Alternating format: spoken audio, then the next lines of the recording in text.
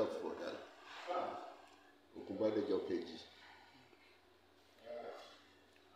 Covers your ascension of the throne of your forefathers. Described as a welcome development by all and sundry in this community. What are the agenda that you have for the development of this community as you ascend the throne? My main agenda is the comfort of the community. As we cannot do anything without the state nowadays, hope to be able to liaise with the state government in so many ways. I could see that in Ondo State, we're not wealthy enough like other states. My main agenda for the state is to be able to work strenuously with the governor or the government in power. In terms of education, we will not country before we get into state. If we look at all the states in the country and group them in relation to their wealth, Ondo State is not one of them. My main agenda is to be able to compete with Lagos. Yes, with Lagos. Because my own motto is the biggest and the best. How can we compete with Lagos from Ondo State? There are so many ways we can do it. The wealthiest people in Lagos State could be attracted to come and live in at Orem, which is only a couple of miles from Lagos. To build put a lot of good buses on the road, so we cannot construct the railways. Although the federal railway passes through but we are talking about Orem. If you are going to any part of Nigeria, you have to pass through Orem.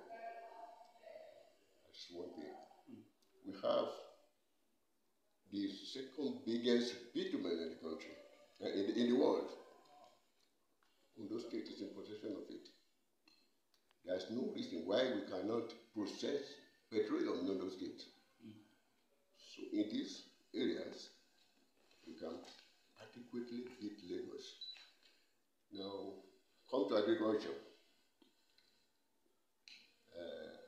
Lagos is able to buy land somewhere else to plant rice. We don't have to have enormous arable land in Ondo State. Fertile and arable land in Ondo State. No problem about that.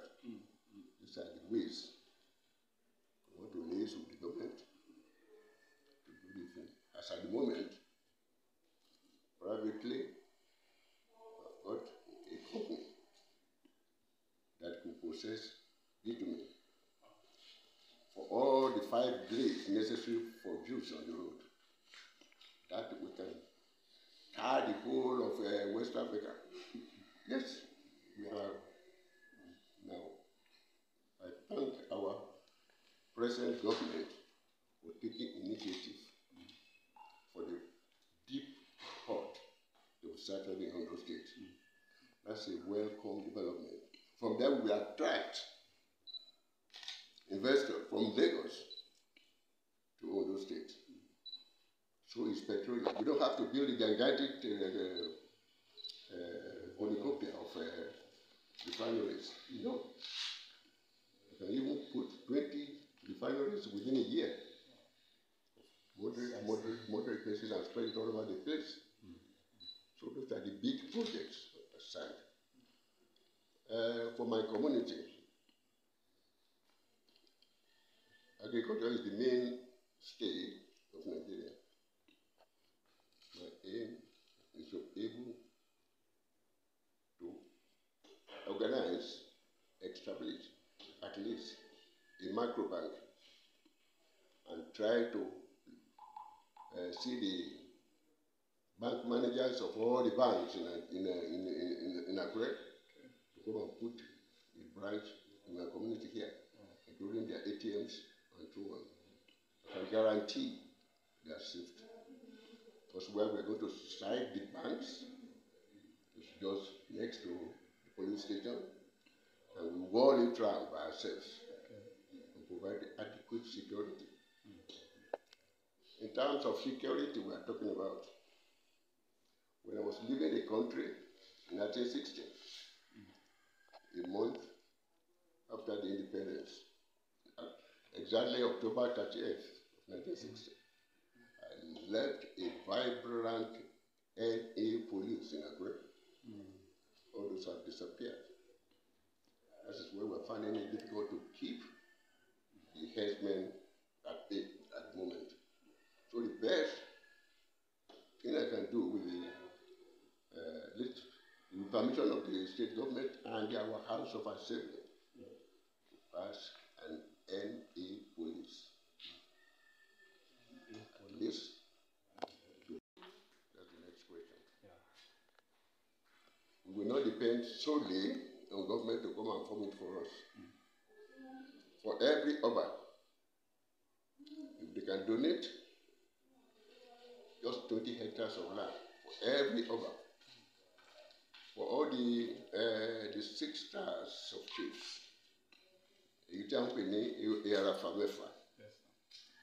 only 20 hectares will be sufficient. Then there will be agric mechanization for every local, every ward of the country, which is centered at one of the bigger towns, especially Olojoda, because we have enormous land. You know that. For the community, as I said, we have no adequate palace. Every Oba, since when we left Ogbe is their central home for the people. Every Oba since then have been reigning in his own house. For this palace now, yes, yeah. It's quite his personal house. I hope to be able to build a community palace within the next 7 years, by the grace of God. Now, what about the commoners in the country, in the state? As I said, we are all mostly farmers. Our market here is once in every 5 days. We are changing to everyday market and be able to leave your own property there and go home with the hope that it will be. Then we can take it up there. It will be difficult for us to manufacture chocolate here because of the weather. But if we have good electricity, that will be a thing of the past. So this is some of the ways, but we will be taking it step by step. Doctor, in actualizing this agenda. Thank you. That's a very good question. We have many committees facing certain issues. Once I'm still gathering data. Once my data is complete, then I'll form so many groups doing the same thing with time limit to bring it up. So when it comes back from the various committees, my final executive will sit down and deliberate over it. Then we type it out, bring a copy to our local government, a copy to the ministry. Then I will then liaise with them, give it the approval or amended before we proceed. All we can do, all we must not do is take law into our hands.